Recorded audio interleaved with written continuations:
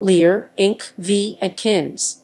Lear, Inc. v. Adkins, 395 U.S. 653, 1969, is a decision of the U.S. Supreme Court overturning the doctrine of licensee estoppel and holding that public interest considerations require that licensees be free to challenge the validity of possibly spurious patents under which they are licensed. This entailed the overruling of Automatic Radio MFG Company v. Hazeltine Research, Inc., and prior cases that it had reaffirmed. Opinion of the Court.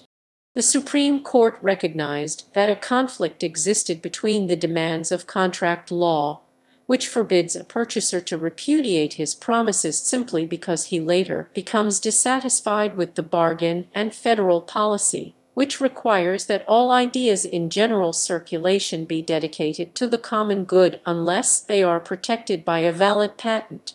Past efforts at compromise to reconcile these competing interests led to a chaos of conflicting case law.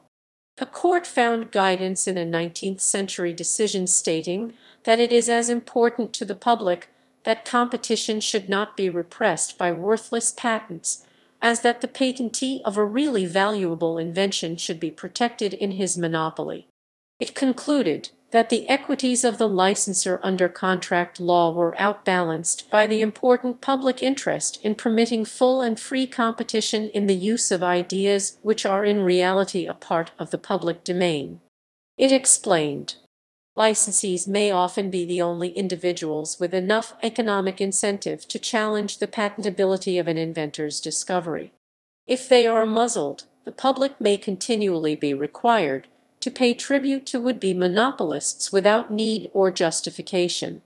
Based on the strong federal policy favoring the full and free use of ideas in the public domain, the court therefore held that the licensee Lear must be permitted not to pay patent royalties to Adkins if it could prove that the patent for a gyroscope was invalid.